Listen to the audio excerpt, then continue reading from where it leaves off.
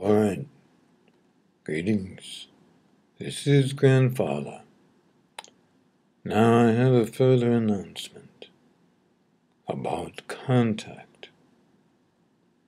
Contact with human beings has begun. The beings that wish to see you and want you to see them have announced themselves in the sky, and they will continue to do this in various ways around the planet in places that they feel will not disturb people.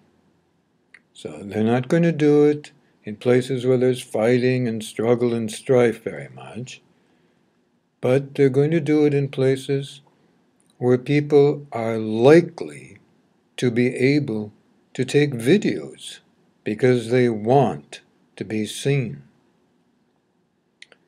For most of you, you will not see their vehicles, ships as we call them, eh? But many of you will see something that looks like a face, or at times appears to be not unlike an X-ray, if you know what that is, of a skull, so that you can get the impression of what they look like under the skin, so to speak. The reason they are doing it this way is that they tend to be scientific beings. They're interested in science and they pursue it as part of a cultural set of interests, as many cultures have their own interests, you understand. So they've begun recently in the UK doing this, and they will do it in other places.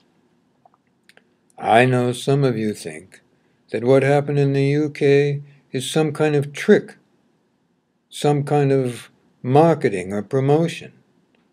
But even if people claim it is, I assure you, it is not that.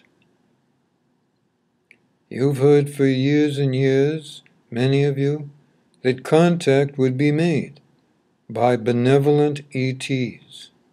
I assure you that even though these beings do look a little different than you, all right, they're a lot shorter than most of you, other than children, okay, they look almost human. Their eyes are a little bigger than yours, and they're set a little bit more, okay, to the side of their head in partial ways. But they're not these huge, scary eyes that you see in various pictures or in entertainments. These are benevolent beings, and they are cheerful, and sometimes they will be inclined to do something to entertain children, as they did once in an appearance they made in Texas years ago. So, I wanted to let you know. I cannot say for certain when they will wish to land on the planet or get out and talk story, as they say in Hawaii and other places, but they will be with you before long, or they would not be putting these pictures that look a lot like a video in the sky for you to see. It's happening, and it will be a good thing and benevolent for you all. Good life.